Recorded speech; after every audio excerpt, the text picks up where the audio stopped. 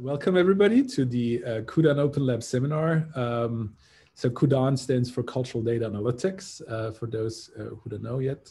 We are an ERA chair project, which is sort of a innovation and research funding scheme of the European Union. It's sort of the same size as an ERC consolidator project, but our goal is to sort of like create the infrastructure to do research. And so our way we implement this is via a research group.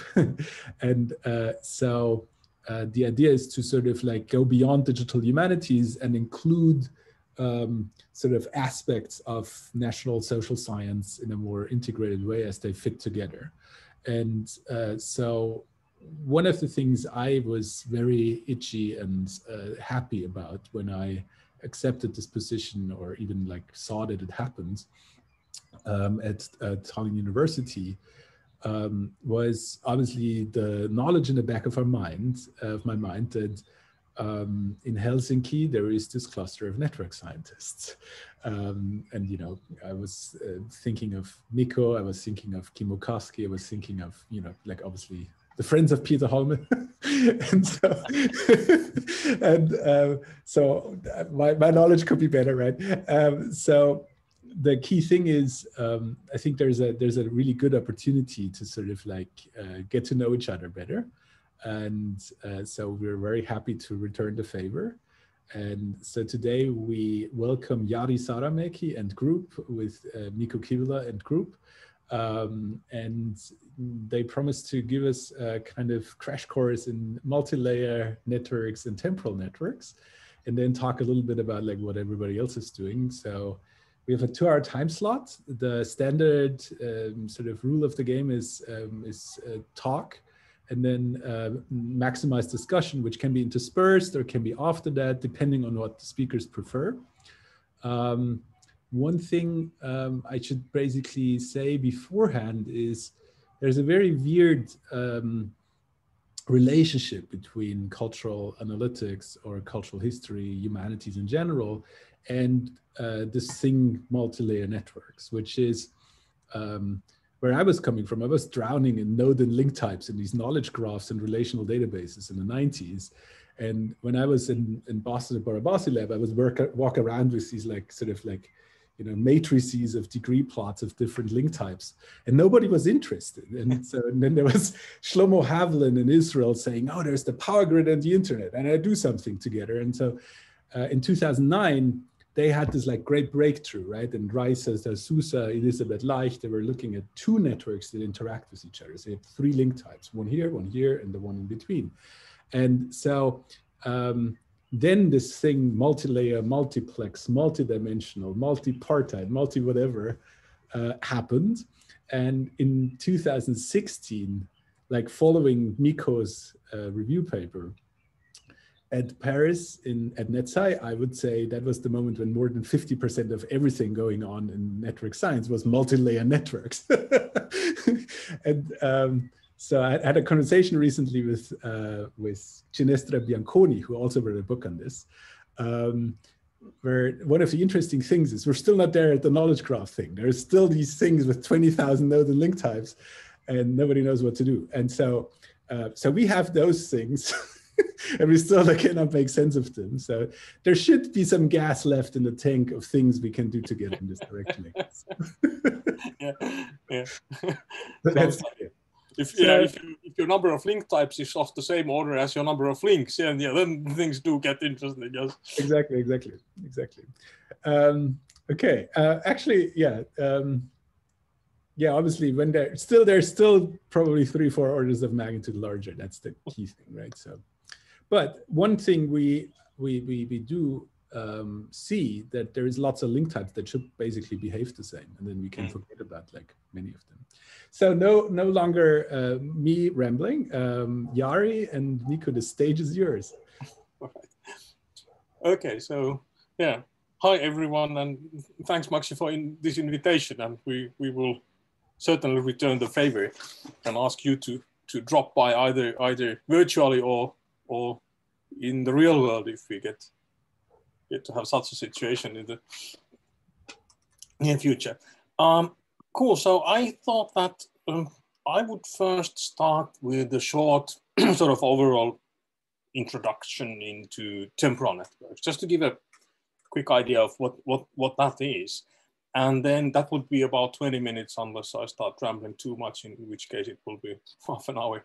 And then Mikko could follow by a similar talk about multilayer graphs. And then we have 3 presentations that from Javier and Shiren and Talaye about different aspects of shorter presentations about different aspects of things that our group does. We are super multidisciplinary and becoming even more multidisciplinary all the time. So I mean, I'm starting to worry myself because I'm get interested in everything, and so on top of all these things I do nowadays, like immunology and evolution and whatnot. But so yeah, that's probably part of why science is so much fun and why networks are so much fun, because you can do so many things with them. Great, but so I'll share my screen, I guess. So now, what's this? What are you? Are you seeing my screen? I'm seeing something else. Yes, we can, but we can see the PowerPoint interface. Can you? Now it looks awesome. Thank you. Okay, now you can see. Right. All right. So welcome to the wonderful world of temporal networks. So we'll start with answering the question, what are those? We've already started now with networks. So you know that network science is a pretty powerful approach to almost anything, to complex systems at very many different levels, from those molecular systems that actually are life, the things that make our cells tick, to our nerve cells that make us think, to the networks that we build among to be in touch with other human beings, and the networks that we build to move around or move power around, and so forth. So tons of different types of networks. And the really strong thing about network science is that there is a mathematical framework, a way of looking at things mathematically, that allows scientists to study any of these objects, even though they are rather different in terms of what they do or what domain of science they come from. There is something that you can use to study any of such systems. But then the different types of systems come with their own peculiarities. They might need some methods that, or some ways of looking at things that are not in the standard, so-called standard networks toolkit. And that's a bit reflected in the evolution of network science. If we look at the early works, like about 20 years ago, everyone started with static and binary networks. So that was the point of view that we have nodes and we have links, and then we try to understand what network structures, where do they come from, what sort of effects do they have on different types of processes that play out on top of networks. But then when more and more data became available, and when the problems became more and more complicated, people started looking at ways of adding more detail on top of the simplified picture. For example, as in weighted networks, where you use link weights that carry information about interaction strengths. This is, say, for any network that has transport in it, like the network of air travel. This makes a lot of sense. Otherwise, you lose too much information. Or social networks of people. If you can somehow estimate the strengths of ties, then this idea of using the weights to better understand the system makes a lot of sense. And then the time domain also appeared at some point. People started first looking into dynamic networks, which would be networks where the link structure slowly changes, but links either are there or not. So links themselves do not contain any temporal structure. It's just that their composition, link composition changes. And then all these fairly recent, well, not that recent any longer, frameworks that appeared about 10 years ago started emerging. Temporal networks, the one that I'm going to be talking about, where you don't basically have links that are always on, but you have events, you have contacts, you have things like phone calls that connect people instead of friendships that are more longer lasting. You have multi-layer networks that have been already mentioned. You have spatial networks, and Jari is going to talk a bit about that topic. And then, of course, you have a combination of all of this. For example, if we look at networks of, say, public transport, you have the temporal aspect, you have spatial, and you have multi-layer because of the different modalities. So all of these can be combined as well. So temporal networks, where did they come from? The emergence of the temporal networks framework was pretty much driven by data. So in the late 2000s, early 2010s, like 15, 20 years ago, 15 to 10 years ago, several types of data sets started emerging where all the connections and contacts, interactions between mainly people, because most of these were somehow related to social interactions, came with timestamps, so that there was information about who was in contact with whom and at what time. Phone calls, text messages, emails, different types of online interactions. Also physical proximity from the Social Patterns project that has recorded with RFID sensors who's close to whom at what point in time in conferences, hospitals, schools, and so on. So there was a lot of data that was available.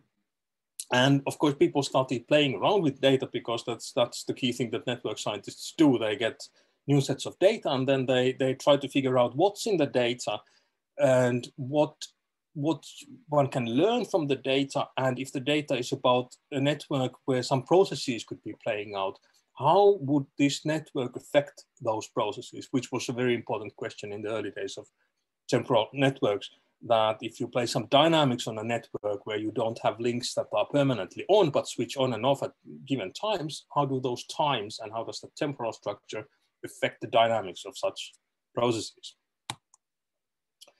And so, technically speaking, what are temporal networks? They are networks that consist of nodes and events. And events are like links that happen only at specified times or during specified time ranges. So when there is no event between two nodes, no information or no influence can transfer between those two nodes. So everything has to happen when the nodes are interacting or in contact with one another. And the times of these events, of course, then determine a lot of things, like causal paths through which something can travel in the system, or through which influence can be transmitted in the system. And this makes our lives a bit more, as network scientists, our lives a bit more complicated, because the simple representations, adjacency or weight matrices or such things no longer work. One has to use other types of ways to look at these systems. And one of the key things that happens when you consider networks of events instead of networks of links is that you need to start considering time-respecting paths that are sequences of events that respect the direction of time. This would be like I'm calling Mikko, I'm sending an email to Mikko, and Mikko is sending an email to Maxi. Then some information may flow from me to Maxi, but if in that same path, no information may flow from him to me, because there's a direction, the arrow of time, unless he replies to Mikko or replies to me and sends an email back. Fine. And such temporal time-respecting paths are nowadays, of course, of tremendous importance when we think of the ongoing pandemic, because these are the chains of transmission. These are the things that people try to track through contact tracing. So these are the time-respecting chains of infection that happen out there in the real world. So this is one thing that happens when you consider timed events. The concept of paths and what can influence what becomes a bit different. And one can even think of drawing diagrams like this, which has been influenced by the general theory of relativity, that if you look at the node in a network, then you can always look to the past and find out the set of nodes at specific times that may have influenced the current node in some way. So nodes at times from which there is a path of events leading to this node at the present time.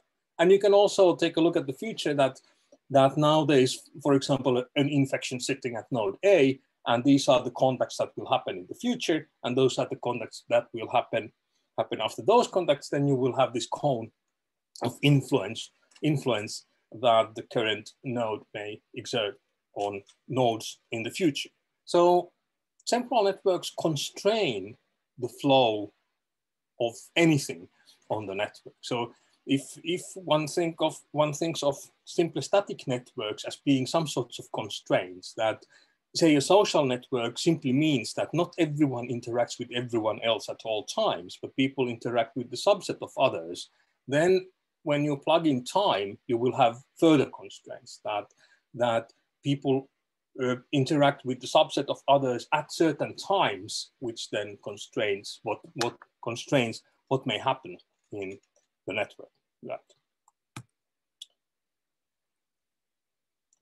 And besides these structural things that affect processes on top of the networks, the times of the events themselves also do contain information. This is a plot from Bluetooth contacts, timestamp Bluetooth contacts of the dataset that was released by Sune Lehmann. When was it released? About 2 years ago, where they tracked of the order of 800 students in Copenhagen who had tracking software installed in their smartphones. And one of the types of tracking they had was Bluetooth contacts, which is pretty much the same as all the COVID apps nowadays do. So if you take one student in this data set and plot that student's contact in time, and then you look at this diagram, this is already super informative. You see that there is a sort of daily rhythm, that there are times when the students have more contacts than elsewhere, which is natural. These are the times when all the students are on campus. They are in classrooms, they are meeting one another. You can also read from this plot that there are some persons with whom the student is a lot in contact with. Especially there is someone that's probably a boyfriend or a girlfriend with whom the student is in contact almost all the time. And then there are these random encounters, the people that they just pass by on the campus. So a lot of information about the life of one student in this simple plot.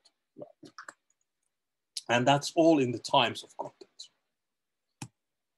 Right, so going ahead, this is what temporal networks are. They are collections of nodes and events that have timestamps, and basically the interest in them is twofold, that one would want to learn how the timings of events affect processes that take place on such networks, and then the times themselves can also contain a lot of information. So what have we learned by now? What do we know? Are we any wiser since we started doing this? Maybe the key, or one sort of key high-level finding is that there's a ton of stuff happening. There are very many inhomogeneities in the times of events. When we talk about, especially when we talk about human behavior, either real-world contacts or then digital contacts, phone calls, emails, whatnots, we see that there's a lot of temporal structure that we can use to understand people as individuals and also people as groups by looking at different time scales. And this timescales is one important thing here. When we look at networks with the timestamp interactions, there are things that take place at very short times, and then there are things that take place over far longer timescales. So this is just an illustration for some mobile phone call data, where in the temporal networks, people are nodes, and the events are calls between people. And then when you try to see what sort of temporal animals you have in these systems, you have at very short timescales, you have things like events triggering other events, me calling someone, and then that someone calling someone else within 10 seconds because of something I said. There are patterns, people A calling, B calling, C calling A, or chains of calls and chains of interactions. And then when we move to longer timescales, we'll start to see things like daily patterns that I believe Talaia is going to mention later on, and weekly patterns. And then on longer timescales, we see how people's social networks change or do not change, and so on. So things happen on many different timescales. And then, as I already mentioned, one of the interests in looking at temporal networks is to understand how the timings of events affect processes. As a simple example, this was something that everyone was working on like 10 years ago, which was discovered independently and simultaneously by many groups at around that time, which is burstiness, which is or the effects of burstiness on spreading phenomena. Burstiness is something that's very common to human interactions. It simply, in everyday terms, it simply means that there's a lot of things happening, and then there's a long gap without anything going on, and then there might be a burst of activity again, and then there might be another gap. So things are very inhomogeneously spread in time. I would send 5 emails to Mikko today, tomorrow maybe none, then maybe on Thursday 1 email, and then maybe after a week the next one, and so on. So the gaps are very heterogeneous. Now, if any information is spreading on top of a network that has these gaps, then the existence of those gaps affects the speed of spreading, and it makes that speed far slower in the general case. So this was something that was one of the early discoveries of temporal network studies. Nowadays, as of today, I think the most important application is trying to make sense of the current pandemic and trying to understand the effects of different types of interventions. And this is typically based on Bluetooth or similar contact data, or the social patterns RFID measurements where people in some setting are tracked for a few days or a few weeks, so that one can get the picture of how their contact structure is and how it evolves in time. We've been doing some studies using, again, the Copenhagen data in relationship to digital contact tracing, which is a thing where you really need the times of events. So people get sick, they infect one another, and then one tries to trace their contacts, hopefully early enough, so that you can actually isolate those contacts before they infect more people, and so on and so on. So here, the timescales are or using time information, temporal information is sort of important. So then, a couple of ideas or thoughts about where is this all going. Now, this epidemiological modeling I already mentioned, so that's something I'll be coming back to in a minute. Method-wise, if one looks at what people do with temporal networks today, is that they try to reduce all this complexity a bit, because there are so many things happening at so many timescales, And usually the number of events in any larger data set is so huge that in order to detect patterns, one has to somehow try to coarse grain it and simplify it. And this may also involve choosing the proper timescales that one looks at. For example, if we look at human interactions, the picture is totally different if we look at 1 hour intervals or if we look at 1 month intervals. You detect entirely different types of dynamics. So there are many ways that have been developed or are being developed to make all this complexity a bit more manageable.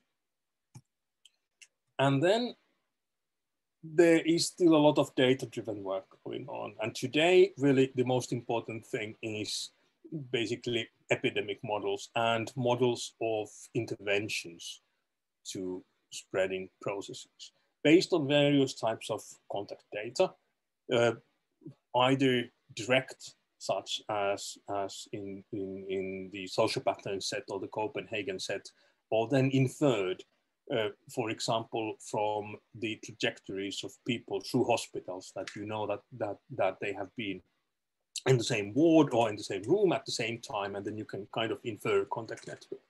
Plus also human mobility as one factor. So where and how do people move? And then trying to combine the right level of coarse graining, the right level of information into models that help to understand what the best ways of mitigating the spreading process would be, what the best interventions would be, in some cases to sort of simply understand the underlying physics of it, also to understand the theory of spreading in more detail. And I think I'm stopping here so that I can give the floor to Mikko, or if someone wants to ask some questions or has some comments at this time, maybe we spend a bit of time on that and then we'll follow with the multi-layer things. Yes, thank you very much. So maybe we should take a few questions. For those on my side who are not familiar with the Copenhagen data, right. That's 1,000 cell phones given to students recording everything except what they say. But so this is really very, very detailed, what's called reality mining data. So yeah, thank you very much. This was amazing. Very cool. Are there some questions from the audience? So one thing we can do is please put your questions as they emerge in the chat. And then basically I can take them one by one or something. Maybe, so there's no question. I have one, which is this cone that you have just shown, where you have from past to the future, where the present is a point. Yep. That present is more complicated, right? So there's some kind of, component structure going on in the present. And so that picture, if one thinks about the present as something larger, like a network that is currently, like the people sitting in this room are a component where everybody can speak to everybody else. So it's sort of like a strongly connected component. That makes one think of this famous picture of the bow tie diagram of the World Wide Web, where there's tendrils of parallel communication and so on. So what you draw is a really nice cartoon, but the question is, if we really measure, how does this look like? Is there that's has anybody ever tried? That's a super important and difficult question at the same time. So in the diagram that I showed, the sort of present was one node. So one single node in the network. And of course, in reality, you do have very many other nodes at the same point in time, right? They are not connected to one another at this point in time. They might be like an epsilon later, so there will be connections. And then how does, say, the future cone really look like? That's like temporal component structure. Right? So it's the same thing as in those bow tie diagrams and all that. So what you want to understand is, and especially if you look at more than one node at the present time, so what you want to understand is that what parts of the world can you reach from this node at this point in time, right? And you may have super complicated structures. You may have structures that have the same nodes appearing again and again and again, for example, which would be, I don't know, a typical social relationship would be this, that we sort of, we keep interacting like towards the future. So the same nodes appear at multiple times with links connecting. And then you can think of these tendrils. For example, now if we think of, and this is something that I think a lot nowadays in the context of something like COVID spreading. Now I can, or this would work also for information spread. Now suppose that, yeah, the situation we have here right now is that there are two groups, research groups kind of meeting. And these are structures that will persist in time, right? So all of us will be talking to one another in the future. So these are like temporal clusters that extend to the future. And that's kind of part of our future codes. We could also have a situation where there's a random passerby, yeah? So someone who just, I don't know, saw the Zoom link and decided to drop in. We don't know that person necessarily, but there's some piece of information in what I say that this person kind of picks, right? And then transmits that to someone else, to someone else, to someone else, kind of outside this core cone of ours. So there are these tendrils that go out somewhere without us being able even to follow. And then if you think of this strong link, weak link structure of Granovetter, but you think of that in time, so you have these clusters, these sort of densifications of the cone that are kind of connected by weaker pathways, and maybe some of these tendrils will come back to them in time. So you get a pretty interesting structure. This is how I visualize it, but I don't have many ways of quantifying that shift. Nice. Okay. Work in the future. Nice. So there's no question in the chat. So Miko, stage is yours. Okay, thank you very much. I will share my slides. So can you see it? Yeah, okay, great. Yes, so I'm gonna talk about multi-layer networks. This, I guess, like at the beginning of the part will be slightly overlapping with what Jari said, but hopefully from slightly different perspective. And also I have like tried to make this to be sort of short talk, so I will be skipping all the sort of technical details here, so we can talk about those later if you are interested. But right, so let's start talk about multi-layer networks. And sort of like this is now the similar part that Jari had. So these like networks are everywhere, and you know we are all very excited about analyzing networks. And sort of one of the things that I feel is like great about networks is that you can take these very many different systems, and once you sort of project them into these graphs or networks, then they all sort of look the same. So you can analyze them with the same tools. You can find very similar structures in them. You can even like have models that are very similar that you can use across these different systems. So this is great, and this has been like, say, last 20 years we have found a lot about these systems by analyzing this network. So this has been a very successful thing. So the abstraction where you have a network that is just like two nodes are connected or not connected. But then the question that has been asked, and this is again, we discussed this already a bit, is this representation enough? So if you, for example, now think about a social system, you could represent this like a network like this, where you have two people that are either connected or not connected, right? But in the social system, you actually have multiple different types of people. You have multiple different types of interactions. Things are changing all the time, and there's all sorts of things going on. So is this really enough? So can we like really sort of study social systems by representing them as simple or static networks like this?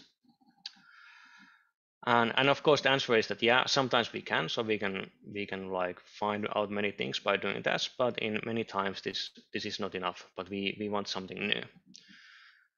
And in fact, in the literature, this has been like has been coming up over and over again that there's this need to go beyond this single simple static network view, right? And especially in the application fields, often you want to include some sort of extra information. And here I sort of want to start by going through some examples, and I maybe start from a bit older stuff than 2014 here. So these are, for example, social networks that were collected in the 1930s. These are pictures from the book in the 50s called Human Group. It's a quite famous book at the time. And here you have a network where the nodes are repeated across the different types of interaction types that people have, and you also have different types of nodes. So these are people who are working in a factory, and then there was just a researcher who was like writing down all the different kinds of interactions they had. So actually in this network you would have 6 interactions. Here I'm just showing 4. So there are things like men who got into arguments with each other, men who played games together, men who were friends together, and so on. So these are, and in order to sort of analyze this system, the sociologists at the time were looking at this whole thing. So they're all of these networks, right? So not only a single network, for example, the friendship network. So these kind of ideas have been there for a long time. So not just focusing on sort of a single network, but having multiple ones. Then when we go a bit further in the time, so this is now from this social networks analysis book from the 90s by Wassenaar and Faust, which is sort of influential book. And here you already have like, these are now called multivariate social networks. So these things have become a bit more formal. So you have multiple types of links in this kind of networks, and sort of mathematical way of representing these. Whereas in these sociograms, things were not like that. Then if we go even a bit more complicated structures, this is a data set from 87, where David Krackhard collected this kind of multidimensional social networks, where he had like 2 types of relationships between people, between 21 people, advice asking relationship and friendship asking relationship. And then he also asked people to draw a social or sort of a mental image of the social network. So how are people perceiving the social network? So for every person in the network, they have a mental image of the social network that has 2 different types of relationship. So you can see that there's now like multiple dimensions here.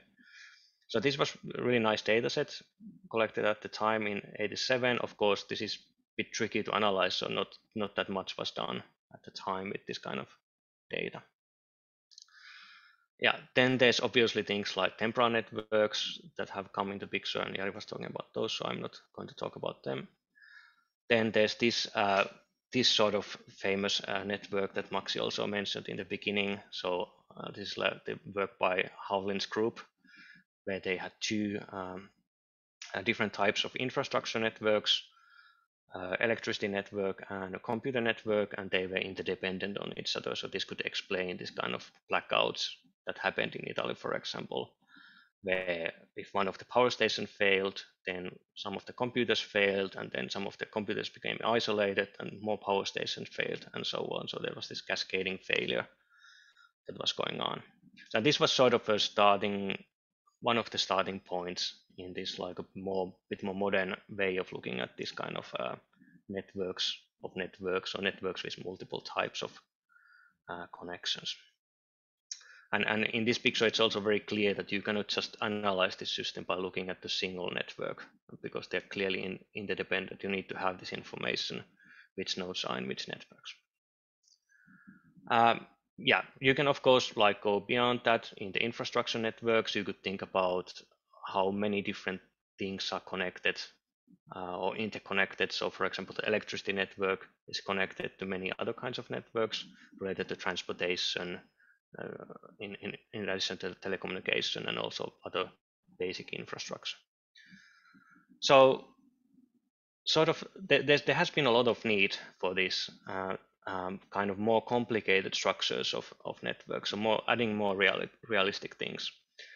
And this is sort of in contrast to this first slide that I showed, where everything was just a network, right? So, and we just analyzed them with the same tools.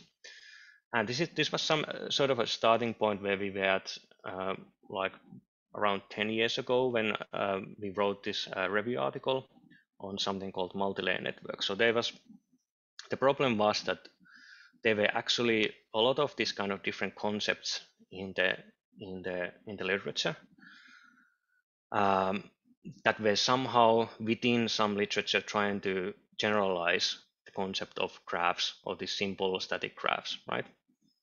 And sort of everybody seemed to have their own pet generalization.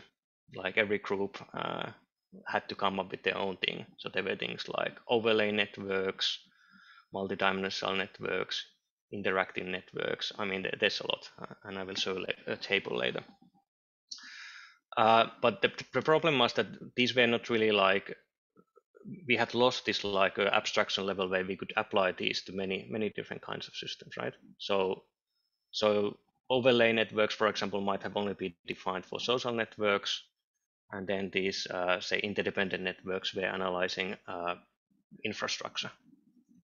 But but if you look a bit deeper, they were pretty much the same thing with minor differences. They were also people defining concepts that were called different things for overlay networks and independent networks, but they were actually the same thing. And there were these fights in the literature at the time. I also remember in conferences being like participating in these, like seeing people like saying, but this is what we did and already, and it was because of this language. A lot of that was because of this language that was a bit different. It's difficult to follow. And so the thing that we wanted to do was to think of that if there could be another abstraction that could be then used to sort of map all of these things into, and then we could just work on this world of multilayer networks, right? So the kind of abstraction that would be general enough that it would be able to carry all of these other things, but not too sort of abstract that you could still do something nice with it. And this is what the multilayer networks sort of try to be. So here's sort of a schematic picture of what a multilayer network might look like. And so the idea there is that, so you have nodes and links like in a normal networks or graphs, but in addition you have this additional sort of element which is a layer. So now you can see that the nodes are sort of organized on layers. So you put every node in a single layer. And but there are a couple of things you should notice here. The first one is maybe that the node in this representation can be repeated across the layers. So for example, this node 1 is in these 3 layers. You can have any type of links, so then there can be this kind of links going inside the layers. The node can even be connected to itself across the layers, or it can be connected like somehow diagonally to other nodes in other layers. So any kind of link is possible in this very abstract world that we are in. Then sometimes you want to have these kind of things where you have like 2 dimensions to the layering. So for example, here you have this like vertical and horizontal dimensions, and then you would, for example, call this layer the layer AX, and this would be BX, and this would be BY, and so on.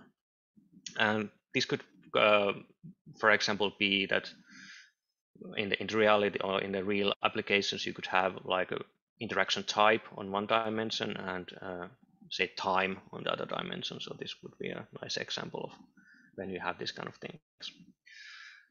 Okay, so this is a sort of idea that we formalized, and also others have formalized. I'm not going to go into the sort of the mathematical details now in this talk on this.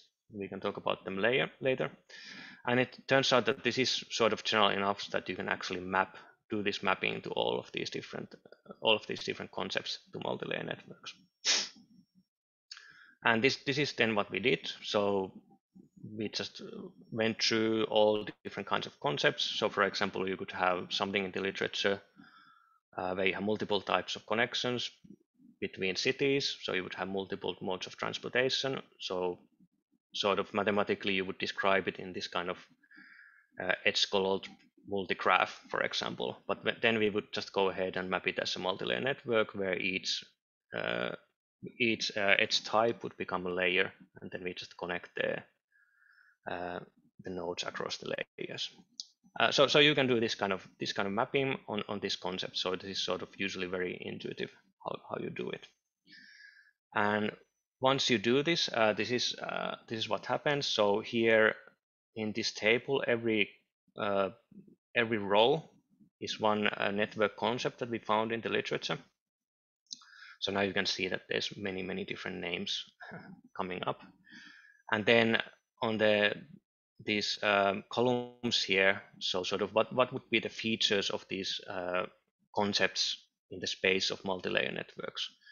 And this is defined in a way that if if two rows have the same sort of set of check marks and numbers and everything here, then these concepts are sort of equivalent, so that you could take the one concept, transform it into a multi-layer network, and then transform it back to the other concept. So you could sort of build a map between these concepts through the multi-layer networks. And so if you stare at this table a bit more, you can see that there's sort of two main areas here where things seem to be roughly similar. So the upper area here, and these are usually roughly what are now known as multiplex networks in many cases, and then the lower area, which is often now known as networks of networks. So these are sort of the two types, but of course there's like it's not as clear once you go into the details. Another way of thinking about this is that these are networks where the links or edges have colors or types, and these are networks where the nodes have colors or types. So you have different types of nodes or different types of links. Okay, so this is the picture then from the sort of a conceptual level. Then I could say a couple of things, like just to give you an idea of what kind of things they are in reality. So for example, social networks have been studied a lot with multi-layer networks, and most commonly they are multiplex networks where you have, say, different types of connections between the same set of people. Sometimes you could have things like this, where you have, say, different actual social networks where you create accounts, and then you could have multiple accounts on one platform, and these things could get a bit murky here, but anyway. But there's also other ways of doing these projections. You could think about transportation networks. A typical example now would be this, that you had these multiple modes of transportation, but you could also think of other kind of things. Say within one mode, you could have, say, one vehicle or one line forming one layer, or one service provider forming one layer, and so on. So there's a lot of possibilities. So this is just to illustrate to you what kind of things they are. I would have actually more of these slides, but I cut them out from this presentation, and instead I wanted to just give you some idea of the kind of things that I'm currently working on, a bit more close to applications with relation to multi-layer networks. So this project is something that I've been working on for a couple of years now. This is together with some political scientists and communication scientists at the University of Helsinki, where we are looking at this kind of political communication as a multi-layer network system. So here you could think, for example, that previously people have been looking a lot at these single networks, for example, focusing how is the political communication, say, in social media. Or there's another type of literature where you look at policy networks, which are sort of this kind of networks between organizations which are typically quite small. There's also yet another literature that is looking at this kind of discourse networks in like traditional media. But in the end, all of these are somehow connected and they are interacting each other. So this is one way of looking at this communication system as a multi-layer network. You can also like go inside one of these layers, for example, the social media layer, and think about that as a multi-layer network, where actually, for example, you can think of these different types of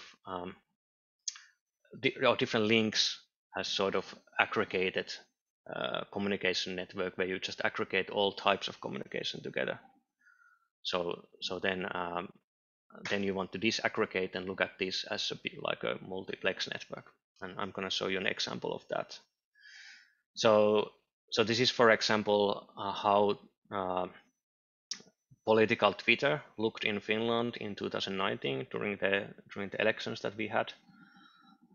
So there were two elections, the parliament elections and the the EU elections. And if you just collect, and what we did is that we collected 300 different topics together, all political topics, and draw the network. And this is how it looks like. So there doesn't seem to be any structure here. More specifically, there doesn't seem to be any very strong polarization here.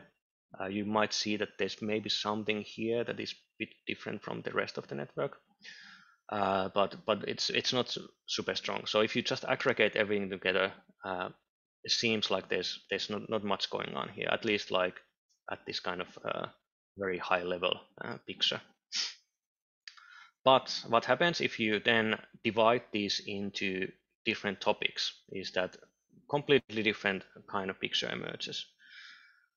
So for example, if we only look at the discussion related to the Green Party or discussion related to immigration, you can see that now you have clearly two bubbles that emerge, and you can pretty easily find these bubbles by doing standard clustering methods.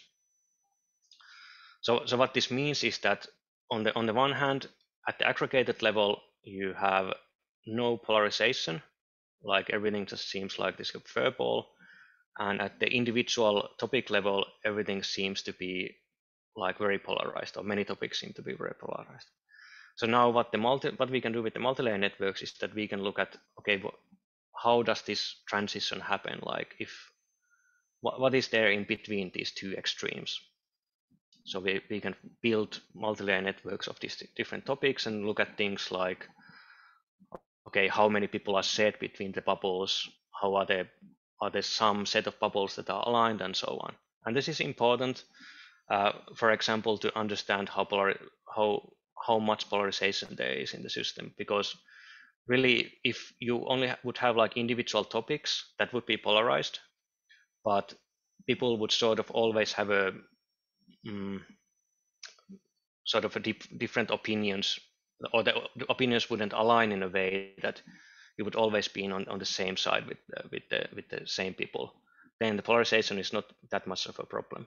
But if it happens that you are always, there's two groups that are sort of separate and over multiple topics, then this can become a problem for the society, because there will be no communication between these two sort of super bubbles.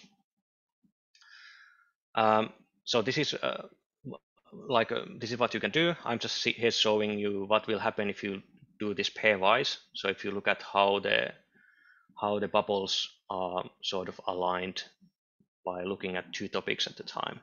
So the question I'm asking here is that if I know your bubble in one topic, can I predict your bubble in another topic? And here I have sort of this kind of matrix between the topics, and the topics now also include the parties. So for example, here the brightest dot is this the True Finns party and immigration, which are the most aligned ones. So here I can pretty sort of easily tell that if I know your which bubble you are with regard to True Finns, then I also know which bubble you are in regards to immigration. So I know your opinion on immigration and vice versa. So you can and you can do this for all the combinations, and you can then start sort of interpreting this, which is what we are doing with the political scientists.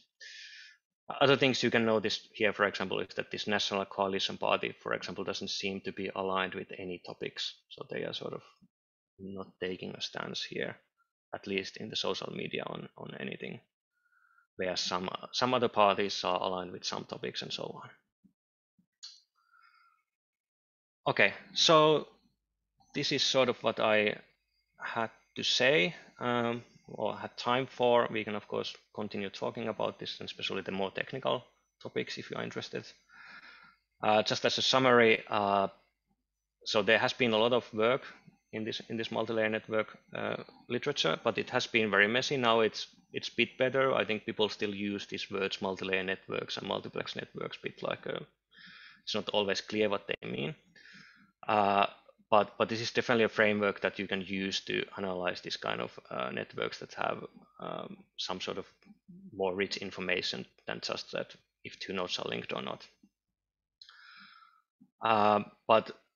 But there's already a lot of work, and you can sort of borrow, by going through this abstraction, you can sort of borrow ideas from other parts of the literature. So say you are interested in social networks, you don't only have to stay within the social networks for the tools, but you can use this more general framework that is applicable to multiple different systems. Yep. Okay, so Bill, do you have any questions on this? Thank you very much first. This was great. So maybe there is, again, like, you raise your hand or put it in the chat. So thank you very much. I think this, this is, don't worry if there's no questions right now. I'm pretty sure this is like marinating in everybody's brain. This is things we, those of us who come out of network sciences, is sort of exciting, sort of like, was a really nice summary of going to the current state where we are. But if the background is not in network science, this is shock and awe. So Viune. Yeah, can you hear me? Yes. Oh, okay. I was just wondering, and I don't have that much network experience, but what would be the difference between studying the same concept that has changed over time using temporal networks and multi-layer networks, where each layer would be a separate time period?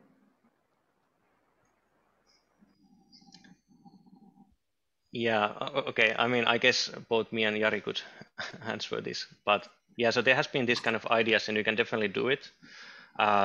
So that what is sort of typically done is that if you have like sort of this kind of coarse-grained time where you have aggregated a bit more together in a single layer, so that actually the single layer is like some meaningful network, then you could use this kind of multi-layer network type representation. But if you would have this kind of very like a continuous time where, for example, one layer could only have like one event or one link, then you would typically use this temporal network approach. So it might be more fruitful for you. But in theory, you could sort of write down all the mathematics using multi-layer networks and it sort of work. But yeah, then if you, for example, if you in practice want to work with the computers and do this, then you don't want to. It's probably becomes very impractical. Yeah, if you have like, say, if you take, for example, our mobile telephone call data that has a 1 second time resolution, and then you have data for 6 months, then the number of layers grows a bit too high, and many of those layers are very empty. So that's kind of the thing, that then it's sort of just a differential slice where you have two people calling one another or no one calling anyone. So that's kind of the problem when you go to continuous time. But if you want to study daily aggregated networks, for example, which might be a very good idea, say if you would want to do some epidemiological modeling with the type of data that such as the Copenhagen data, it might be enough to have daily networks. And then if you just have 28 days or something, then it might be a good idea to actually use multi-layer. So it depends a bit on the resolution.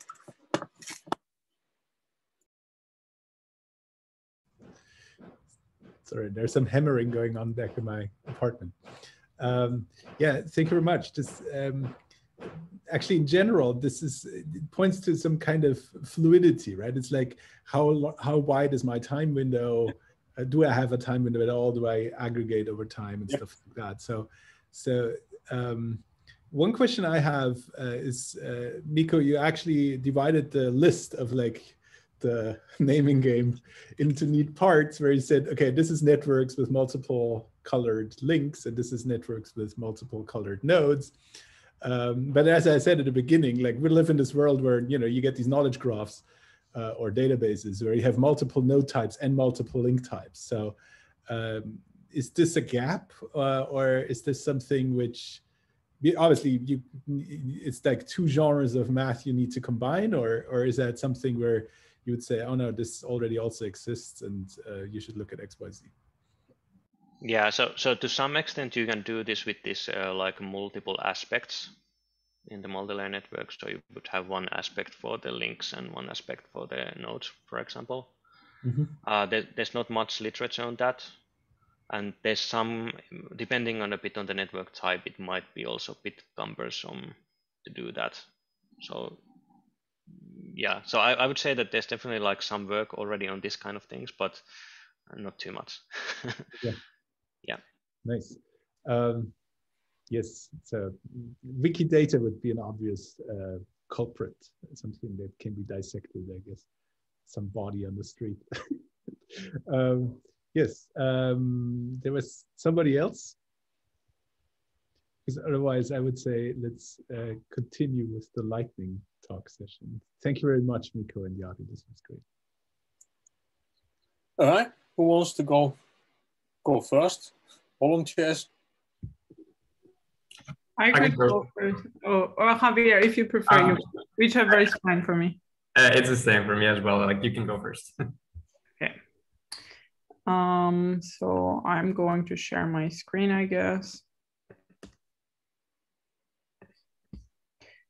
I updated my Zoom, or no, I was supposed to update my Zoom and then everything stopped working. I just got it to work right before we started, so I hope that it still is working. So it has been pushing these bloody updates, and this is like in half of the meetings, someone apologizes for their Zoom not working because of these pushes. So yeah, and the problem with it is that it doesn't let me update. It says that I have to ask my IT admin, and yeah, so it's been. But let's see if I can get it to work now. It seems to be. Okay. So the other issue that I've had is that when I share, do you see my screen now? Yep. Now I'm going to do play. Do you still see? Yes. So you see the actual full page. Okay, very good. I'm going to start. So I'm Talia Ludovud, and I did my PhD with Jari some years ago, and now I'm a lecturer in computer science at Aalto. I'm going to talk about, so the title of my talk is very short, or I wanted it to be very short. It was From Traces to Rhythms, but then I realized that I'm not happy with the super short title. And then I added 3 more lines to it, which is how everything we do leaves traces behind and how these traces can be used to quantify our behavior. So this is what I'm going to talk to you about. And I'm just going to start with like some very basic intro. Yeah. So everything we do in life, just by living, leaves some sort of traces behind. And the simplest of all traces is, for example, our footprints. Like as we walk, especially if it's on surfaces like sand or snow, we leave some kind of traces behind. And just even by studying these simple traces of walking, we can learn a lot about an individual. We can see like what is the size of their foot or their shoes, or we can learn specifics of the style that they walk, or other like the anatomy of their feet, and so on and so forth. And these are like very basic, but humans also like create other traces. Another very basic trace that we all produce is like our body has sense. And this is how, for example, dogs can track us. Or as we live, we have to consume stuff, we eat stuff, we use other stuff, and we make trash. And our trash can also tell a lot of things about us. And there has actually been research done on studying trash and how much we can learn about people's behaviors and patterns and other things just by studying their trash. And then we can think of another type of trace that people can leave behind. For example, think of a graffiti that somebody goes in, like paints on a wall or writes on a wall or something like that. And I wanted to kind of like draw your attention a little bit to these different kind of examples that I gave. And one difference between all these is that, like, if you think about the first one, the scent category, it's just that you have that just by being, you don't need to do anything extra, like your body has these scents. If you think of the trash, you're doing some stuff, you're eating, you're consuming different things, and just as a byproduct of that thing that you're doing, there is some traces that are being created about you, or I don't know if it's, you can say about you, but, or like, yeah, related to you. And then if you think of the graffiti example, it's like a lot more intentional. You actually go and want to leave a mark somewhere. What I want to like tell you more about is our digital traces. So of course, there are all these like digital world around us. There are all these devices and digital platforms. And in the same way as we interact with the physical world and we leave traces, also interaction with digital world leaves a lot of traces behind. And that's what we want to talk about now. So the first level of traces that I want to talk about, let's say on a platform like Twitter, you can go and write a tweet. And this is a little bit similar to that traces that I was talking to you in the physical space beforehand, like making a graffiti. So it's very intentional, you go and you leave a mark. Then we have another type, which is, again, somewhat intentional, but like a little bit like a different level. I want to like say that this is a little bit more similar into that trash example that I gave, is that you wear an exercise tracker for the purpose of counting your steps. And then there is data on how many steps you had. So, and then you can read this off. So this is also some sort of data on you, less maybe intention go into it, but like there is still like some direct data on your activity. But then there is this other category of data that can and is produced on people. And this is a kind of like more of a really byproduct of other things that you do with these devices and platforms. For example, as you make calls on your phone, there is also data being created on timestamps of these calls. And you as a user might not really care about these timestamps, but they're being created nevertheless. Or for example, as you use these different digital platforms, there can be, or there is data on how many times you log in per month, and this data can also be used. So basically, digital traces that you leave behind, they can tell a lot about our behavior. And what I want to talk about here is basically how can these digital traces tell a lot about our behavior. And I'm going to start with an example that's from a study that now there were multiple mentions of it here already, looking at smartphone data and timestamps from the smartphone data. And the behavior that I want to, I don't know why this, yeah. The behavior that I want to talk about is some temporal patterns of activity. So a little bit about temporal patterns of activity. We know that everything we do, we kind of like, our body follows these night and day rhythm that is kind of dictated to us by nature. But also it has this social component that people, like all the societies also run around these like night and day cycles. And we are active usually during daylight, and then we go to sleep at night. And a lot of our bodily functions are also synced with this day and night rhythms. And what happened, and also like in the common culture, we talk about some people being night owls, meaning that they don't go to sleep until very late and they wake up late. And then we have early birds who do the opposite. In the chronobiology literature, these kind of different categories of people that they have tendency to be active at different hours of the day, they are called different chronotypes.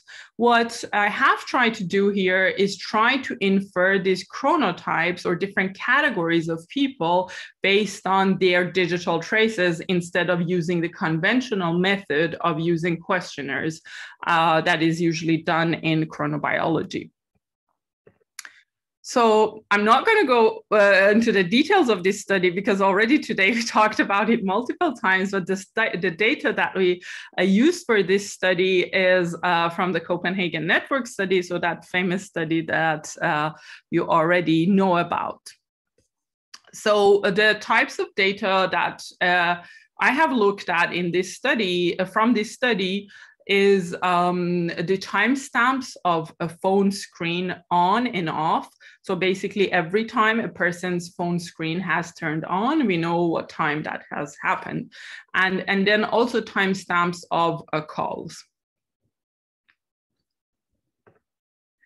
So using that data, what we have tried to create here is kind of a weekly rhythm of the person's activity. And by activity here, we are talking about like that phone being turned on. And if you look at this thing in the bottom, this is basically what we did is that we kind of take 1 week. Here, I just show the first 6 time bins, but this like it goes up onto 168, so 7 times 24 hours. And for each day, we have 24 time bins, and we take the data from one individual for a whole year. And if that's data point, so that timestamp of phone screen turning on is on a Monday between hours 3 to 4, doesn't matter which Monday of the year, we add 1 event to this bin 3 to 4 of Monday. And if it's from 5 to 6 on Monday, we add 1 to there. So we just aggregate the whole data for a whole year and a person like this. And in the end, we divide these numbers by the total number of events that one person has. So we kind of normalize and we end up having a distribution like you see up here. And as we can see in the late hours, so at the night hours, this distribution goes low, meaning that there has been very little activity there. And during like some hours of the day, this goes up. And already by looking at this, we can get some idea of what are the active hours and what are like the low activity or sleep hours of a person.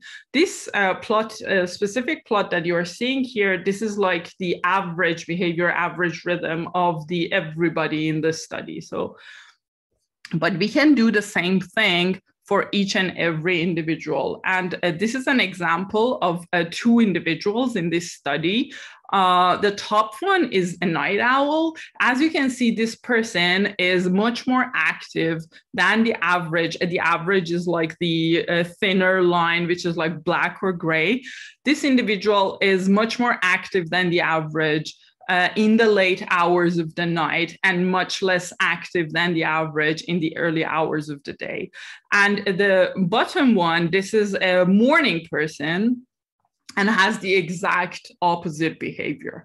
So just by looking at individual rhythms and compare it to the average activity rhythm of the whole population, we can somehow infer the chronotype of a person without asking them any questions, so just by their digital traces. And then as a next thing, what we did is that we also looked at the social network of these people based on the calls that they make to others. And so for each person, we look at how many social contacts they have. And what we can see is that night owls tend to have a much larger social network. So if you look at this plot on the left, we can see that night owls compared to those early birds or larks have much like higher personal networks. And also because a lot of these students were like, they were all incoming students in a university, and many of them were friends and in touch with each other, we could also build a social network of students And this is what you see on the right side, and the blue dots are the night owls, and the red ones are the larks. And we can see that the night owls are basically much more central in the social network of students. So what we did is that we took these digital traces off people's phone, and we could learn something about their behavior, about their activity rhythms. We could learn something about their social behavior, and eventually we could also tie all this together and learn something about data as well. One more thing that I want to also briefly mention is I also do research where we kind of collect data from certain types of like subpopulations, and a lot of my work has been about individuals with mood disorders. So mental health is one of my main research interests, and we have been running this study with individuals with mood disorders for a few years now. And in this study, in addition to smartphone data, we also collect other types of data like actigraphs, which are similar to exercise trackers, and also bed sensors, which are these, you can see them on the right.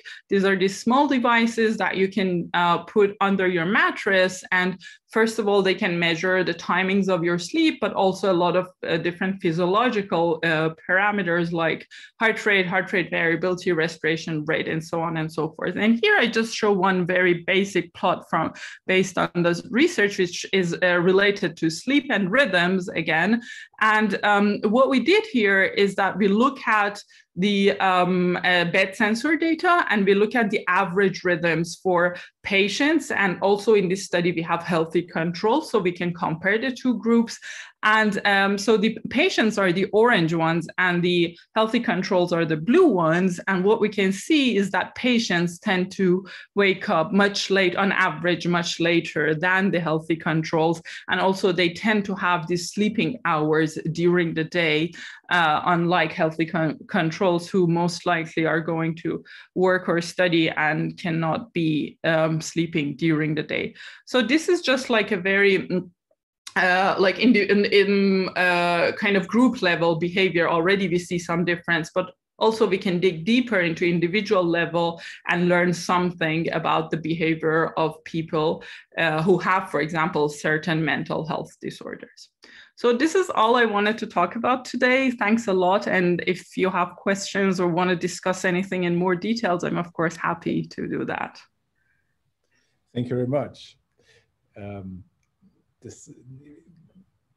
I'd like to emphasize that there is this kind of thing that when we talk about temporal and network patterns, this can be taken to longer time ranges if we would have the right data, right? Which is always the big problem. So thank you very much. This was a really good example. Mila has a question, who's also from Helsinki and in Helsinki. Oh, yeah, nice. Yeah, greetings from Helsinki. Hi. Yeah, thank you. I just want to thank all of you for your talks. I think this is super interesting, and I just think that I have so many kind of like really detailed questions that I'm kind of like, I'm just now in the phase of enjoying everything that you have to give, and then maybe later. But here I really wanted to maybe ask Talayah. Yes. So I think that it's you know, my background is in cultural history, so I'm coming from another kinds of like temporal maybe networks or things, and I think that I could really relate on the way you describe that kind of like that there are traces that we leave behind, and it's important for us to think how these traces actually tell about us as humans. And I really enjoyed, and I think that what I wanted to ask is that in relation to, because you told that you have been tracing also the telephone calls of these people in the Copenhagen data. And you looked at the social networks based on the telephone calls. So I have been thinking of my own telephone usage, and I can see from my own telephone that when I have been in kind of like maybe in the same place with some persons, of course, I call them less, and when I go somewhere else, then I might be calling to these persons, you know, when they are not here in the same place where I am. So just kind of like I'm just kind of like thinking, did you or how do you think about kind of like using this one kind of data like telephone calls? How much you can there is that you can say about the kind of like centrality of a person in a network based on this maybe one layer, or do you have in this data set maybe other data concerning like maybe social media usage or some others of kind of like to kind of like think about like different layers of these social networks here? Yeah, this is actually a very good point. And this is something that I usually address in longer talks, but here, obviously, I wanted to keep it short. But a really, really good point that nowadays we tend to use so many different like ways of communicating one another that maybe just looking at calls is not that informative anymore as it used to be. This study was run already like 5-6 years ago. And back then I actually visited the group for 2 months. So I spent some time with them and tried to learn more about the participants in the study and all. And they told me that back then I'm still like using call texts and SMS among that population was a very common thing to reach out to one another. But especially as time passes and there are more and more platforms, this is becoming like a less and less reliable source if we want to have a full picture of an individual. And that's why in the Momomut study that, for example, I showed you in the last slide, we have these kind of, on the phone, we also collect things like their app usage and things like that. And in a paper, which I think now it's on archive, I think I had it here. Yeah, maybe you could have a look at that if you're interested.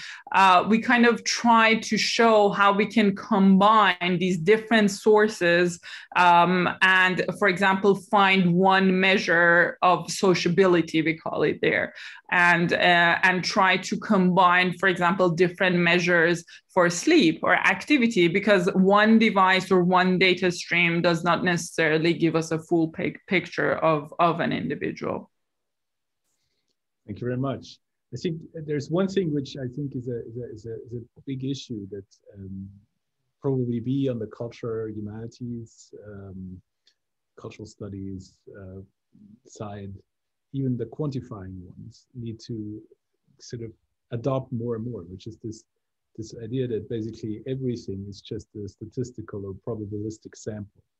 So it's not like that the sum of all the measurements you have sums up to the relation between two people, but basically if you have 5 phone calls of person X in week 1 and 50 in week 2, maybe they just had another phone in week 1. Which may perfectly be feasible, right? So that's something which we always need to take into account. It's particularly important as we go back into cultural history, because history, as you go back in time, you get exponentially less data, which has to do with the fact that we produce exponentially more shit on Earth, but also has to do with the fact that sort of our traces decay as we go back. And so that is a really important kind of thing, I think, to take into account. And I remember I was sitting beside Sune for a couple of years at Barabasi Lab. There was this moment when Google said, like, we need all the data, and Wired was like featuring this cover which says "Get Naked," like basically all the data. There's no privacy. And I called BS on Sune when this happened. And he said, at this point, he said, like, no, there will be all the data. And then at some point, he became very reluctant with this. And he made this change where he said, like, we cannot have all the data because it's not PC.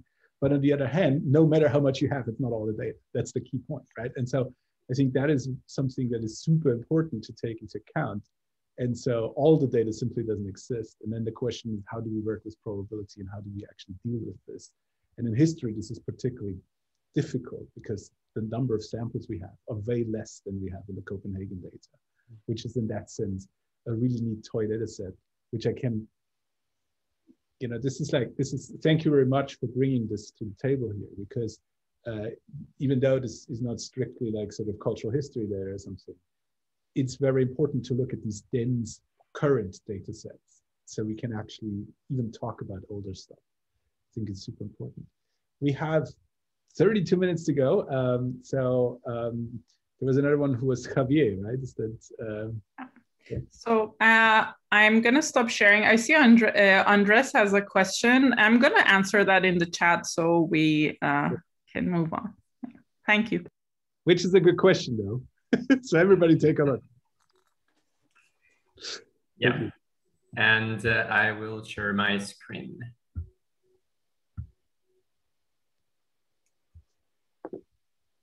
Yeah. So hi, everyone. My name is Javier Ureña Carrion. And my talk is titled Communication Then and Now, Analyzing Epistolar Datasets and Communication Networks. And basically the idea is that we had access to this very rich historical epistolar datasets.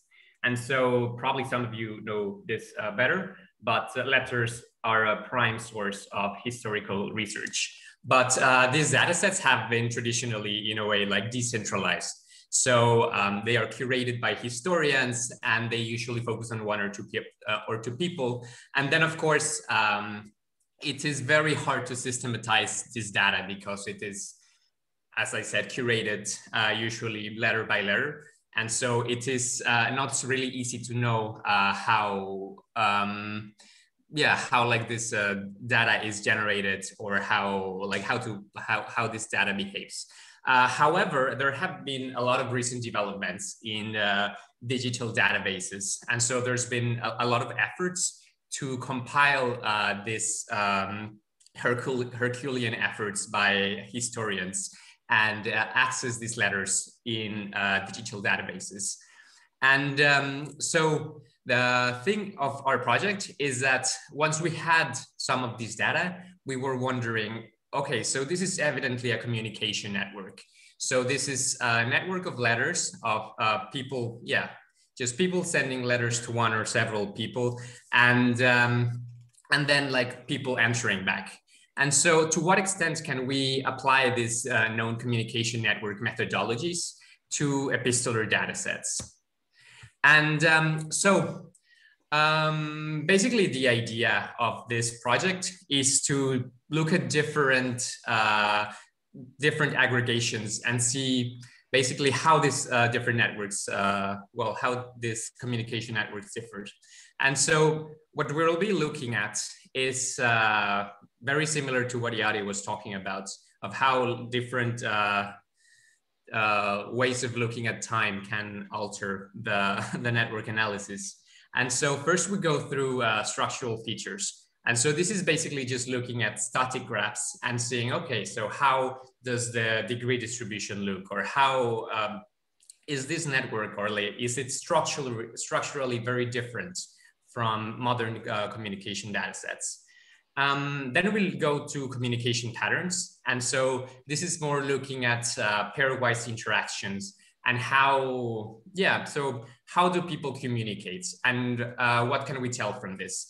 And this is not only related to behavior, but also to how these dyadic interactions relate to the network topology.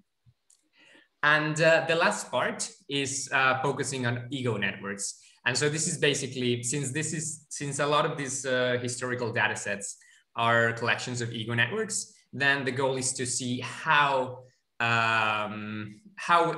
traditional, or like how known methodologies for analyzing ego networks play into these epistolar data sets. And so the data set that we are analyzing is a Chorus Church dataset.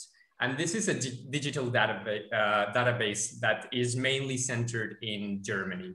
And so the idea is that this goes from the 16th century to the 19th century. So this is 4 centuries worth of data. And we have more than 100,000 letters sent between 20,000 individuals. So in a way, this is a very large data set for the context of historical letters. But at the same time, it's a very special data set because it is emphasizing different people, well, very specific people. And then we compare this data set with other data. So we're looking at very different social networks that are modern examples. So we have like one Facebook network. Then we are looking at 2 email networks. One of them is Enron and the other we just call email. But both of them are email networks, and it's basically emails within a company. And the last one is, it's called Forum, and it's an online community that spans a period of 7 years. And so as you can probably see, or the definition of what is a connection is actually quite different in all of these different data sets. But the idea is that in many cases, we can see very consistent behavior. And if it's not consistent, we can see, or we can understand why it's not the case. And so first, I hope that this doesn't come off as just like a collection of very random graphs, but the idea is, of course, to go through all these different aspects that I was mentioning. And so we'll be looking first at the structural features. And so first, we'll be looking at the degree distribution and eigenvector centrality. And the main thing that I want to showcase in this case is that these epistolar data sets are collections of ego networks. And so in this case, we do have, and this is something that we see very clearly, that we do have nodes that are more important or overrepresented in the network. And so just by looking at the degree distribution, we find that 78% of the nodes in the CORESP search datasets have a unitary degree. So in a way, like only 20% of the nodes start having, participate in the whole degree distribution. And at the same time, when we look at the reference datasets, we see, well, this is a whole area within network science, whether or not you see a power law. But what we see in this case of this epistolar dataset is that we see a slight increase within the higher degree nodes. So the way that these networks decay is not exactly the same. And this is because some nodes are more important. And then when we look at different centrality measures, so centrality measures is basically a way of seeing how important certain roles are, certain nodes are. And eigenvector centrality is basically, well, in a nutshell, it tells you how well-connected nodes are connected to other well-connected nodes. And in this case, we also see that there is a very small number of highly central nodes in the network.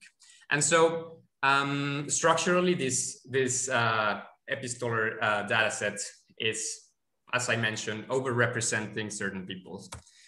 But however, if we look at communication features, now we're not only, well, we're looking at ties, not just at specific people. And what we find is that is quite interestingly consistent behaviors. And so, for instance, when you look at the number of contacts, you see a very, very consistent decay in the distribution. And something that is quite remarkable of these datasets is that this dataset spans complete lifespans. So in many cases, the pairwise interaction might occur during a period of 20 or 30 years. And so this gives us access to quite unique insights, because usually communication datasets are restricted to very short periods of time. So at most 1 or 2 years. But since in this case, we observe communication for several decades in some case, we can actually see how this communication decays. So it usually it usually has a cutoff because at some point people might start dying. But then we look at other measures of communication, and so this is the idea of well, this is inter-event time, and so the idea here is really related to what Jari was mentioning, that you might send you might communicate with someone one day 5 times during a day, and then you might wait for 1 week, and then like the following communication might be just two communication events during a month. And so the idea that we see here is that in this case, we see a very consistent decay in the inter-event time distributions, which is in a way good news because it tells us that that people communicate in a relatively consistent way. But something that is quite interesting is that this idea of burstiness. And so the burstiness is this behavior where people might communicate is this short bursts and then have a longer waiting time. And so in modern communication data sets, there tends to be slightly burstier behavior. So in this plot, what we see above 0 is slightly burstier behavior. And around 0, this is basically random behavior, so Poissonian behavior. And below 0 is more regular behavior.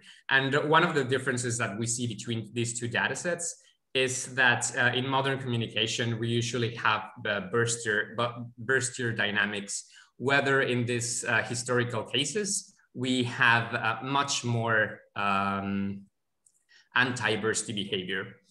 And so this might be due to people just communicating a bit more regularly than we do nowadays. Then we look at a whole different aspect. And this is the idea of linking behavior with topology.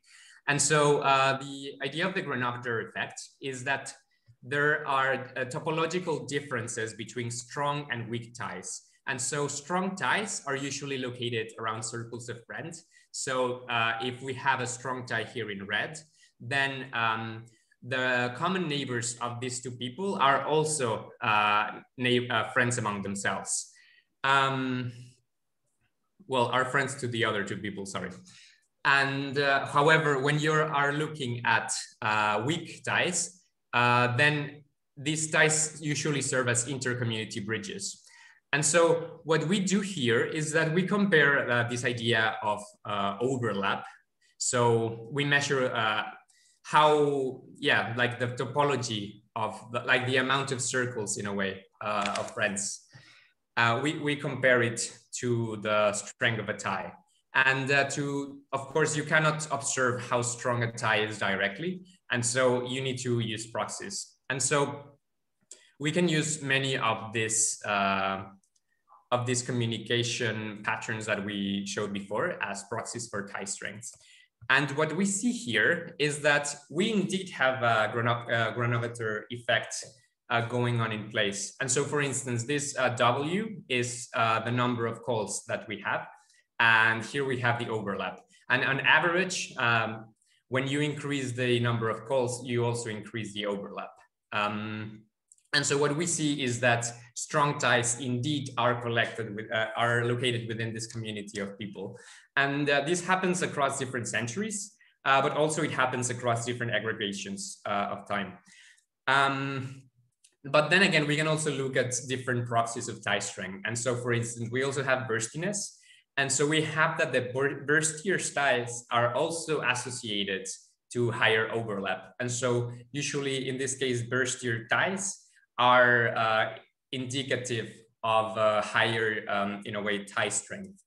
And of course, another thing is that this idea of temporal stability. And so if people have had contact for a longer period of time, then we can also find that they are located within certain communities. Yes, sorry. And one of the last things that I want to talk about is this idea of social signatures. And so this is trying to see how people's behavior change within, or changes or not within the observation period. And so actually this idea was developed a lot by Jari, and but also Sarah in our research group. Sarah Heidery has been working a lot on this idea. And so here, what we look at is at ego network communications, and we see that egos usually communicate more with certain neighbors. And so we can rank these neighbors, and we can see, you know, we can determine a signature just by looking at the ranks. And so this social signature just looks at how much communication you're devoting to your top person, and then to your second top, and then how this decays. And so the idea is that we can compare a person's signature to their own signature during different times, and to know whether these signatures are more consistent within themselves than towards others. Then we can look at the distance between the signatures to other people. And so usually what has been found is that the social signature tends to be more similar to one person across different time periods than to other people's social signatures. And what we have found here is that in these epistolar data sets, the social signature also does exist. And so the distance between the distance distribution for social signatures for own people is usually way smaller than when comparing to other people. And not only that, but we can also see that it doesn't matter if we are looking at, the alters themselves. So like who is the top ranked alter of one person also changes. And this changes usually a lot across different times. And so this is just an example of what is the set of neighbors of different social signatures. And so here we have 2 years intervals. And so we're looking at one person's signature for more than 20 years.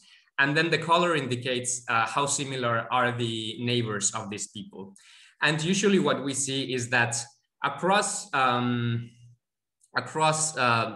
similar, in adjacent time periods, then we see similar neighbors, but the neighbors usually decay a lot. And so at times that are really separate in time, then the neighbors are not the same. And so as a discussion, what I have been talking about is that these communication networks, these epistolar data sets are in a way very similar and still quite different from communication data sets that we know. And so in global network behavior, it is relatively hard to analyze because there's a small minority of overrepresented and highly central nodes. However, the local behavior of these data sets is quite consistent with known results. And so we can see the granometer effect where strong ties are related to circles of friends. And we also have the social signatures where we can see that people communicate in very consistent ways throughout their lifetimes. And now we have been in talks with some historians from other research groups, and to see what they think of this research and what directions they think that are interesting. And so nowadays we're working on these new directions, and it's a bit related to how communication differs during a lifetime, and what can we say about the openness or closedness of communities. And yes, thank you. This was my talk. Thank you very much. This is great. Yes. So there's no direct questions in the chat, but whoever has some, please put them there. I have two questions. One is more a comment. In the original burstiness paper, if I remember well, there is actually an effect described for Darwin, where he has sort of, you know, as he gets more famous, there is a below threshold situation where he has like very regular communication, and then at some point he's flooded by fan mail and hate mail, and from that moment onward he becomes super bursty, and like only every third Friday he answers his mail or something like that. So I wonder if your more regular communication pattern in historical times has to do with this thing that most people probably were on the threshold under letter writing, while people, you could probably look at the people who are dense, like Voltaire or whatever, or in this case, I don't know who, the Archbishop of Mannheim. Yeah. So do you see different people where are some are bursty and some are not? Yeah, I mean, definitely there's these differences between different ties. So we're looking at burstiness at level of ties, not necessarily at the level of people, which of course we can do it. But yes, actually, one of these new directions, or one of the possibilities, is to look at how the burstiness might change across different time periods, especially for these relationships that last for several decades. Then we might expect to have different measurements if we look at different, if we focus on different time periods. Yeah. I've done some tests, like this is a very long time ago, with like the mentioning of objects in documents, and there you get similar things. If you have like, you know, you go from like sort of like some random noise, and then as you walk up, you have some situation in the middle. Like if you look at particular Roman emperor, for example, you may have some really weird temporal signal with some burst, whatever, which may be spurious at this point. But if you look at Augustus, who is super frequent, like who has like 30% of our portraits, you get a more interesting temporal pattern. While if you look at Roman portraits, all of them summed up, you will have sort of like some baseline. I mean, there's still some modulation, but so the key thing is these kind of like aggregations. I think that this ties back to what Jari said at the beginning. Wouldn't it be nice if we knew all these, what do you call it? These temporal animals. Technical word, temporal animal. Yeah. So art historian George Kubler called this, there must be some kinds of durations. And so, so that would be something where I think there's a lot of overlap in many different ways. So there's probably as different a thing going on as between temporal, multi-layer, multiplex, multi-dimensional, whatever. So there's many different projects going on our side that have these temporal issues. But one thing I would be really interested in is exactly this kind of thing. Like, what are the temporal elements? Like, what are the kind of distributions we find? And how do these change as we look at them differently? Because if we aggregate up, there is like, well, if we, at the bottom, we have some interesting sort of like, you know, something that sounds like a Geiger counter or something that sounds like a bursty process. So that is quite interesting. So the discussion in the background between Talea and Andres has percolated. There's a back and forth. They agree that this is like a very important issue to look at sleep patterns, which the question is it, are night owls disadvantaged in the same way that women are disadvantaged because the seatbelts of cars are developed for men? Please solve that question, because I'm a night owl. Yeah, I'm also a night owl, and I keep always thinking that the world is unfair towards us. So I have very good motivations to do this research. Nice. Mila raised her hand. Yeah, again, super interesting. Thank you, Javier. Yeah, I'm, you know, I have a lot of, I would have a lot of questions. I'm focusing in my research in circulation of knowledge, and I have been looking at kind of like 19th century news, kind of like spreading of news, and currently I'm looking at circulation of pseudo-historical discussions in the Russian language internet or World Wide Web and so on. But this touches kind of like a lot of interesting things that I have been looking at and I'm willing to look at also. I just kind of like, I wanted to ask about this data that you have regarding these epistolar correspondences. So does it kind of like the dates that you have there, are they kind of like, is there like the date when the letter was sent or when it was received? And can you also see the kind of like how long time did it take for a letter to arrive? Or have you been kind of like looking at what are the metadata? So what is the date there signifying? Yeah, it's usually the date where it was sent.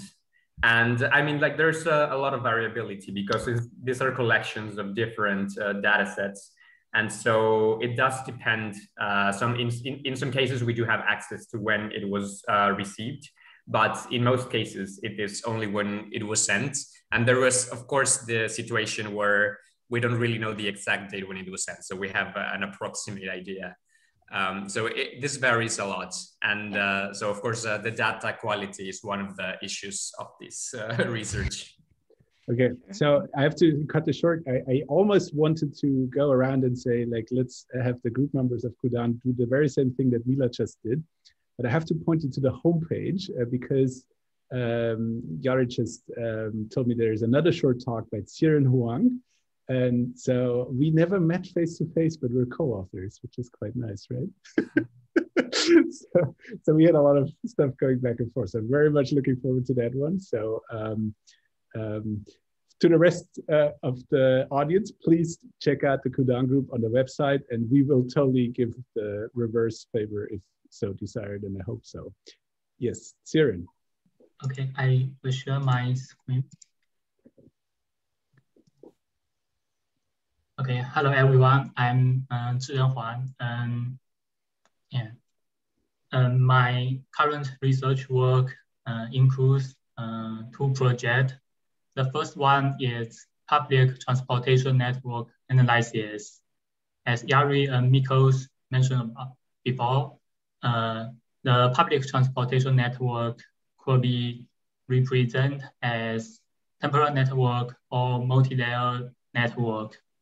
So I try to compare the PTM of different cities and try to understand the different design guidelines of different cities, like for some Europe's cities or maybe some American cities.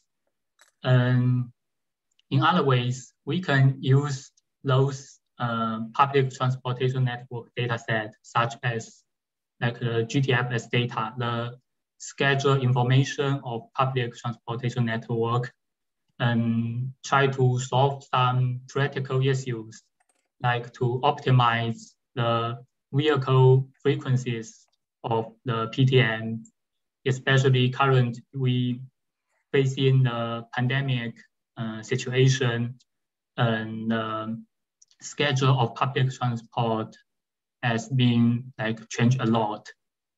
And then we also try to understand when the PTM changed, what was the impact on the traffic demand and how to forecast the traffic demand. And the second project is generative mobility network. Although there are some famous theoretical models such as gravity model or radiation model, but there are still some problems, like those models have a problem of underfitting, especially within the city. And the traffic and the mobility patterns within the city has some community features And like those mobility flow has like an obvious direction, like from the rural area to the center area, and then go back to home, like some home and workplace issues. So currently we try to combine some real-time traffic count data and also some schedule data to estimate the temporal mobility patterns within the Helsinki area. And currently, I found an interesting data set, which is from the Erasmus program. This program contains like more than 5,000 organizations, such as university or institutes, covering 34 countries and more than 2,000 cities over 6 years.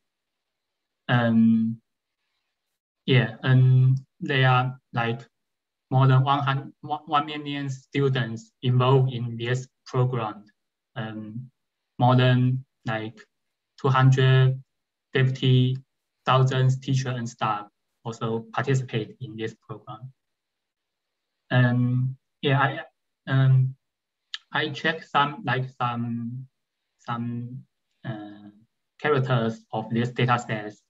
Like we can see the student mobility is more unequal than teachers' mobility or staff mobility.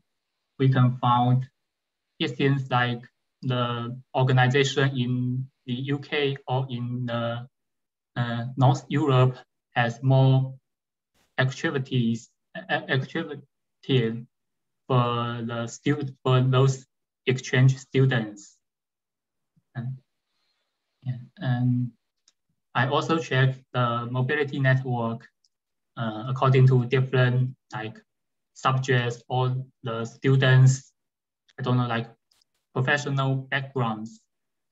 We can see like the students' mobility network in different subjects has like different patterns.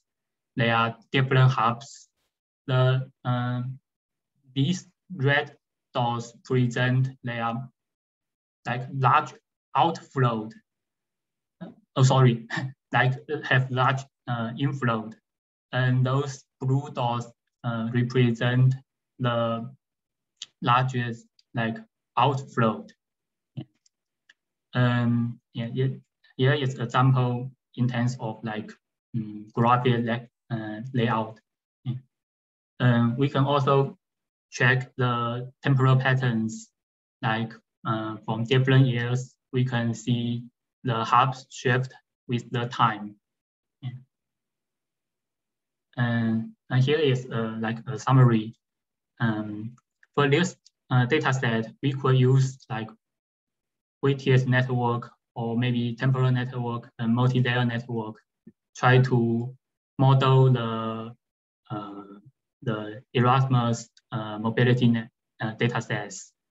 And then by using this data set, we might have opportunity to understand like the relation between the Erasmus program and some innovation within the European countries, or maybe the Erasmus mobility network could be as like a process, like maybe for like immigration mobility network. Or we can also try to rank the organization based on the mobility network and something like that. Yeah, that's all. Thank you.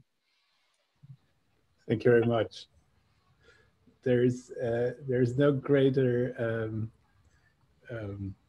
praise than people picking up on someone's fingers. Thank you very much. So this is amazing, and I love that you see all these different patterns if you look at the different genres.